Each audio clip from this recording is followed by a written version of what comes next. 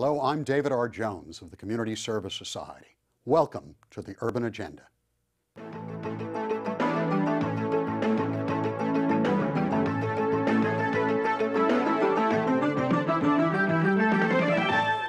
On today's edition of the Urban Agenda, we're talking about the massive increase in funding for the New York City school system.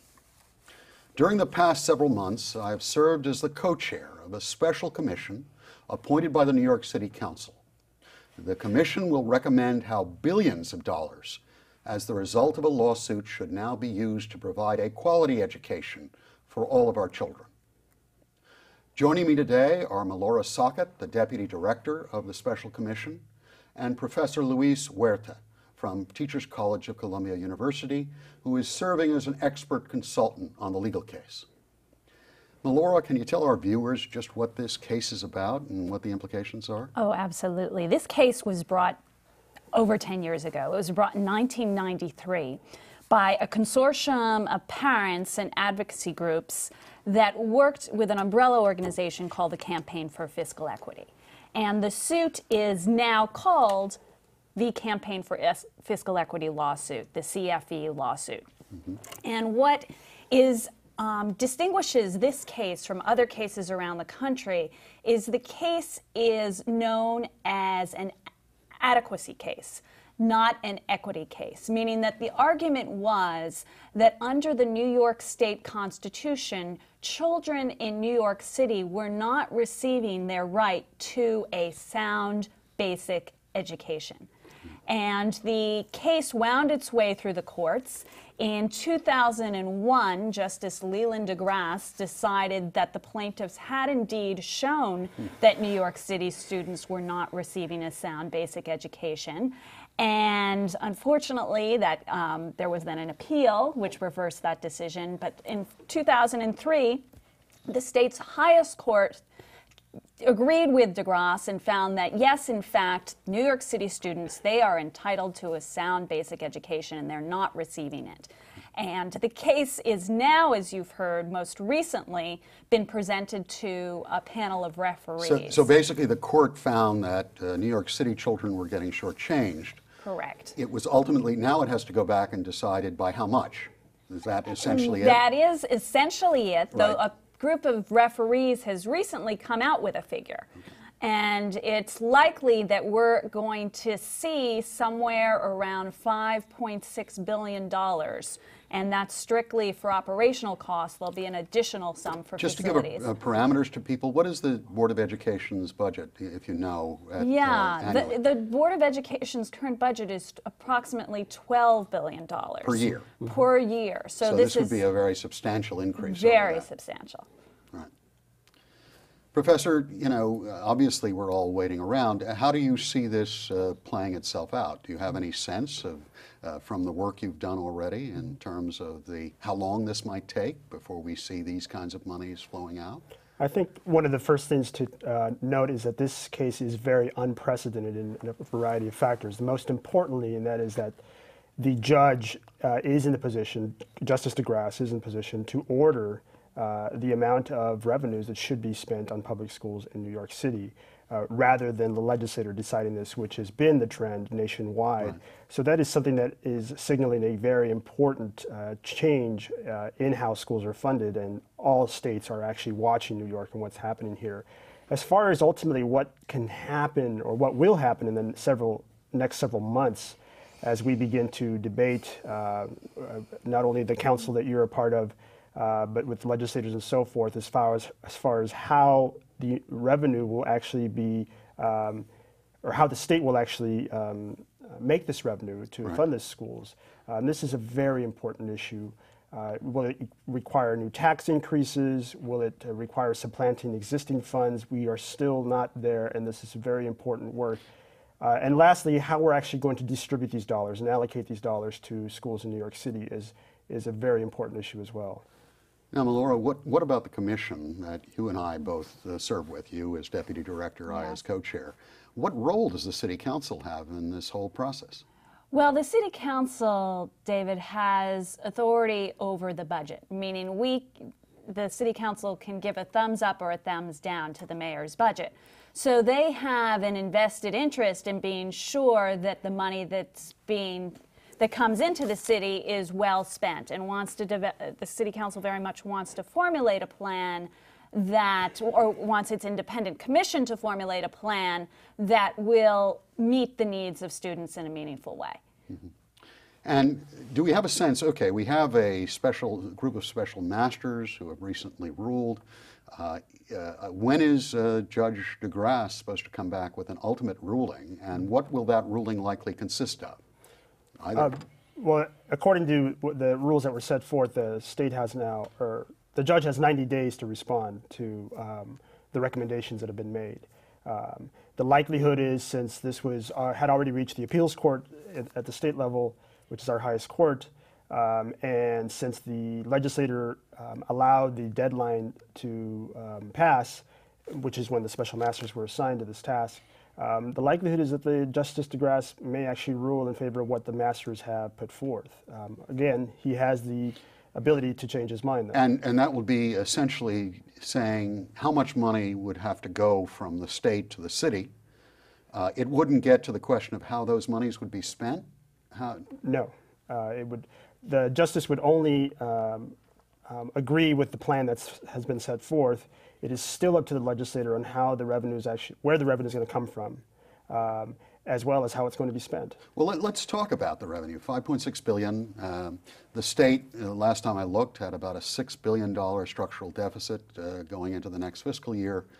That could theoretically mean, though I think there's a phase-in process, a major new revenue requirement for the state of New York. Where would the money come from? The sources of the funds are being debated right now, and some people talk about lottery dollars, some people talk about new tax increases, some people talk about a sales tax. The problem is right now that, as you mentioned, the state is having serious financial difficulties and is eliminating social services, and we know that social services in New York City extreme cuts are going to be taking place. So a major concern that I think everyone has is to be certain that the monies do not come at the expense of other services, and that we're not robbing Peter to pay Paul. Well, particularly since the poorest students, obviously, if you start having social service cuts that are widespread, that could be the sort of worst of all possible worlds. Sure, you have it on one hand, but if you take it away on the other, that could literally be a neutral impact. But let's talk about, it is called the Campaign for Fiscal Equity. The question has already emerged in our hearings and will likely have to be considered by the legislature. If this money's come down, is it going to be spread equally throughout the city's education system? Should it go to very high-performing schools, or should it be targeted towards low-performing schools? Professor, do you have any attitudes on this particular issue? I think it's important to note that in preparation and for the arguments for this case, the studies that were conducted, especially the AIR, which is American Institutes for Research, which is an institute that that conducted a very sophisticated study looking at what the needs are across the state and trying to estimate best practices and the revenue necessary for students to reach those best practices. That there's a significant amount of money that has to come down. However, it's not calling for an equal distribution of revenues across all schools, and that is that all schools are different, whereas all students are different. Some students in particular schools will require more revenue than others. The idea of differential funding is going to have to be the tantamount philosophy that's going to have to be followed here, because we know that in New York City there's a variety of needs, which means that these differential needs will have to be met by differential funding. Well, the other thing you hear a lot, both in the hearing and externally, is the question of, are we just going to pour monies, huge amounts of monies now, into a system that is seriously flawed? On the far right, obviously, there's an argument that this is not about a money issue. I think the judge has already, and now the Court of Appeals have already ruled, they don't believe that the money doesn't matter. But there is the question of accountability. There are serious problems with the city school system that have been mentioned again and again. How does this all mix into this? Mallory, do you want to start? Well, I know that issue? as part of our commission's work, we are spending a great deal of time thinking about how can we be sure that the money is making an actual difference in children's lives. And one of the ways to do that is to be sure that you have accountability throughout. And what I mean by that is you have accountability at all different levels within a system. You have structures in place to be sure that the strategies you've created are being analyzed to see that they are implemented appropriately, and you have structures in place to be sure that you are achieving the outcomes for children that you wanted to be achieving, meaning that you are seeing increases in achievement, you are seeing increases in attendance, you are seeing increases in graduation rates. Now, obviously, you have to be reasonable in your expectations. You're not going to see a spike immediately, but minimally what you can hope to see is improvement within a particular school. So if you are investing dollars within a school, you have every right to expect that there should be maybe not an objective standard met within that school, but that school is improving. We'll be right back to continue the urban agenda.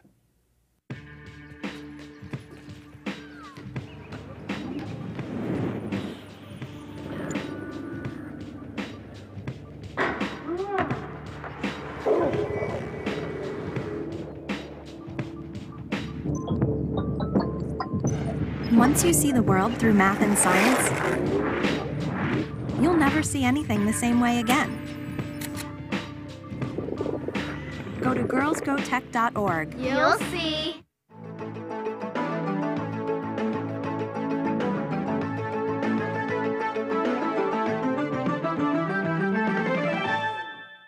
We're discussing the court-ordered budget increase of several $billion to the New York City school system. My guests are Sochet, a policy analyst who is now Deputy Director of the New York City Council created Commission on the Implementation of the Campaign for Fiscal Equity lawsuit, and Professor Luis Huerta from Teachers College of Columbia University, who serves as an expert consultant on the legal case. We were talking briefly in the first half about the issue of accountability. What about teacher accountability? It's been sort of the hobby horse of conservatives and others. How would we talk about this from, for instance, the City Council's perception and position? Laura, do you have any idea of how that would go? Well, in terms of teacher accountability, I think that teacher accountability needs to go hand in hand with providing adequate supports to teachers. And that what is going on right now is that we have a teacher retention rate that is abysmal, meaning that we have 25% of our teachers leaving the school system and 18% only after the first year. So the question is, how can we retain our teachers and give them the supports that they need to stay in the classroom? And in terms of the accountability question in teachers, teachers need to have access to data so that they can determine what's going on in the classroom for their students, and so that they can provide real-time responses to assessment information that they receive. Now, in terms of how to get people into the classroom, and in terms of the recruitment issue, right? That's definitely, I think, a primary role of this commission is to figure out how to make that happen. And clearly one of the reasons we're having such recruitment trouble, I think this the court got right away, is the differential pay between New York City and its suburban neighbors. It's just huge. Obviously I was hearing numbers, the spread can be as much as $8,000 or $9,000 difference for people with similar credential. And that clearly is not acceptable, and we're showing signs of that. From a research perspective, is this what's being found across the country? Is this differential between inner cities or cities and their suburban neighbors? I think that's a common pattern that we see across cities, and that is the differential between suburban teacher salaries and some of the inner city teacher salaries. Here in New York, we know that the teacher salaries are tied in to the salaries of all public employees, and that's something that here the union has been very vocal about, and that is that teachers should not be part of the pay increases and so forth and benefits that all public employees receive, but rather be independent. As far as teacher quality and how this commission might address this with the new funding, that this is obviously a very key issue, especially if we're going to increase facilities and new classrooms and new schools, and we're going to require quite a few new teachers and administrators. And New York City is already in a deficit of the necessary teachers and administrators to operate schools. So this is something that's going to be a very important and key thing to address quickly. It's interesting. I mean, we've talked about a little earlier about this question of equity. The Chancellor some weeks ago just came out with a number that he estimates that only 20% of the kids in the system will actually come out with a Regents degree. And that would include the specialized schools as well. That means that it includes Bronx Science, Stuyvesant, Brooklyn Tech, and a host of other very well endowed and supported schools, which virtually means that certain kids don't have a prayer of ever getting a Regents degree. How could this lawsuit start to address this issue of I'm a working parent in Bushwick or in Bedford-Stuyvesant or the South Bronx. I don't have, access. Both my, spouse and I are working 2 jobs. We're doing everything we're supposed to do, and we just happen to be near schools that are just not performing well for our kids. How could the lawsuit help us? Well, I think it comes back to the question we were dealing with earlier, and that is the question of targeting. And how do we target those schools that are most in need? How do we identify those schools that have the highest number of students in special education, who have the highest number of kids on free or reduced lunch? And then how do we make sure that those schools receive the disproportionate share of funds to which they are entitled? If you look across the city, 75% of the students are at the poverty level. And we want to make sure that those students, particularly ones in those schools in which there's a concentration of low performance, that those schools are receiving a significant portion of the pie. And that also gets into the accountability question. When some years ago my organization looked at really poor performing schools, there seems to be a high correlation of many more substitute teachers, many more per diem teachers, most teachers teaching outside of their own disciplines. And actually the better performing, higher income areas of the city don't have those kinds of problems. That's not universally so, but there does seem to be some correlation clearly between the teacher cadre and the poverty of the district they're in. Clearly, turning that around will require the teachers' unions' help and also new resources. The city of New York still has the bizarre function of, if you happen to have a lot of very senior teachers, you also get the lion's share of ancillary services. You get a proportionate share of monies based upon what the wage scale is for your teacher group. So it tends to support the better performing schools, which have a more steadier and more experienced teacher corps. So clearly there's a lot of work to be done here. Let's talk about some other issues that have come up in the commission, which is smaller class size. There was a referendum that was conducted that I participated in along with some of the unions, which got well over 100,000 signatures calling for essentially a amendment to the city charter, which would call for smaller class sizes. There are testimony that we've received already that seem to indicate enormously high class sizes for certain schools and grades. What about that? How does that work against this as well?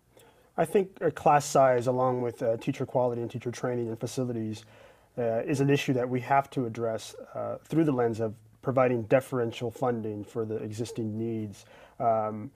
Personally, and from a research perspective, I would hesitate to call for universal class size reduction throughout New York City. Class size reduction is a very expensive school reform, and we have a vast amount of data and experience from other states, especially in California where this has been implemented. And we know that universal class size reduction for all students is a very expensive reform. I think we would have to approach this wisely and, again, address those schools that have the highest needs with some of the highest classrooms and implement class size reduction accordingly. Laura, let's talk about another issue, which is like to pay for this is likely to be some change in statewide revenue sources and taxation potentially. How are we going to get the rest of the state to go along with this idea if they're not going to see any changes in money going to Albany and Buffalo or living in a rural area? And I got trouble with my schools too. Why should I help pay for New York City? Right, and I think that the answer to that is we're not going to see a change unless we do see benefits throughout the state. And I think that that's why the legislature got stumped over the summer, because they recognize that you really can't provide a benefit exclusively to one part of your state, even though it's a disproportionate size of your state. You have to take into account that there are funding problems throughout your state. So I think we're going to be back in the field of how to come up with a solution that's going to benefit jurisdictions that are currently being underfunded throughout the entire state. And obviously building consensus, I mean, the legislature's inaction doesn't bode well for this being a quick fix. We hope, obviously, to see the judge rule. How soon can New Yorkers, or both in New York State and New York City, expect these monies to be rolled out? Do you have any suggestion, Professor? I don't think we know the exact answer to that, and I think that's an answer that we're all going to be wondering about over the next several months. I do think that the political challenge that is before us is going to be enormous in sorting out the needs of different constituencies that have been involved in this case for almost 10 years and trying to begin to address these needs, to allocate the dollars and so forth. But that is a question that is yet to be determined. Isn't this going to require an enormous amount of legislative will and courage? Absolutely. Yes. And we are talking about New York State, are we? Okay, I clearly, we haven't seen that kind of unity of purpose. This isn't blaming one house over the other, but clearly they seem to be almost in camps now. There's very little unity in terms of purpose I think it's between the governor, the state assembly, and the Senate. Well, I think that what we could begin to see, which would be an unfortunate solution, is that this time, if the legislature doesn't follow the court's order, there may be contempt in proceedings, in which case we may see something like what we saw at Yonkers, in which... And what happened? Tell the viewers briefly. Well, that the city of Yonkers was sued thousands of dollars a day because they failed to desegregate their school system. And so would we see something happen at the state level? It would be, I couldn't even envision what the sanction would be that would shake this government up. It would be, obviously, Yonkers can be taken by the scruff of the neck and shaken. What sanction, other than incarceration, could you come up with for the leadership of the Assembly and the Senate and the governor? It's a fascinating, clearly this is going to be on everyone's minds in the next couple of months and weeks, but it clearly is going to be a challenge that it's going to affect people. And as an organization and leading an organization that tries to defend the poor, this is perhaps the most critical undertaking with the incredible outcome, negative outcomes for poor children and working people of having an education system that doesn't prepare their kids. If this doesn't work out well, I think we can not look forward to a very happy future for anyone in the city. I agree. My thanks to Laura Sochet, Deputy Director of the Special Commission created by the New York City Council, and Professor Luis Huerta from Teachers College of Columbia University. I'm David R. Jones of the Community Service Society, and thank you for watching The Urban Agenda.